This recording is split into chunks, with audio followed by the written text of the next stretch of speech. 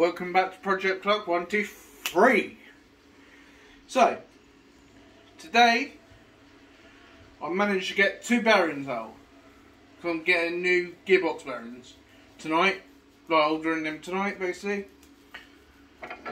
Managed to get that one out. And then missed and hammered my thumb. But it's fine. I managed to get that one out without buggering it up. Woohoo!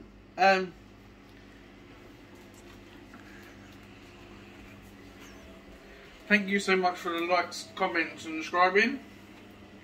I'm up to 131 now. Really happy.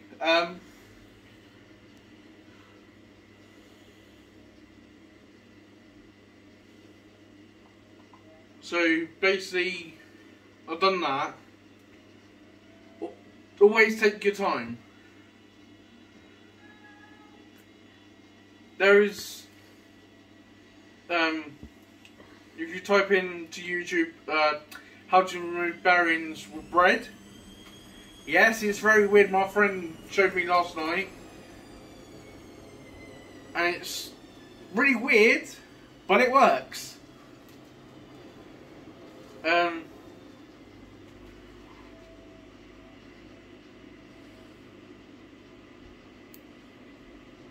Yes, the base. I managed to clean all this, all in the engine,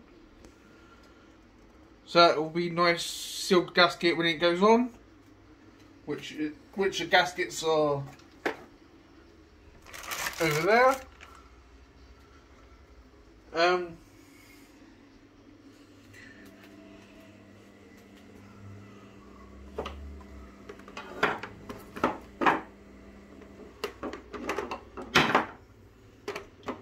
We're a brand new coil. I've got. Look at that, Sophie. It turned up Monday. Turned up Monday. You can see. No, it turned up Saturday. Saturday, sorry. Very nice and new and shiny.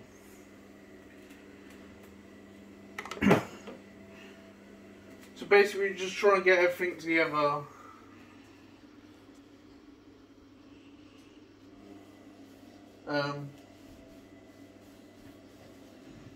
And then one day, me and my mate's I'm gonna go over to Ease one night or one day, whatever, and basically do like, I don't know, the crank, put the crank bearings in. I'm gonna try to get the most on video if I can.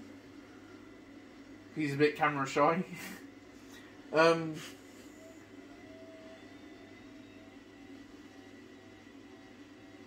More like you're camera shy. I cleaned it with this carb cleaner, like the engine, and a Scotch Brite pad. And that's how you see all this shiny. Where is it? I think I'll find it away with this day. Do we have a like, comment and subscribe, and thank you very much.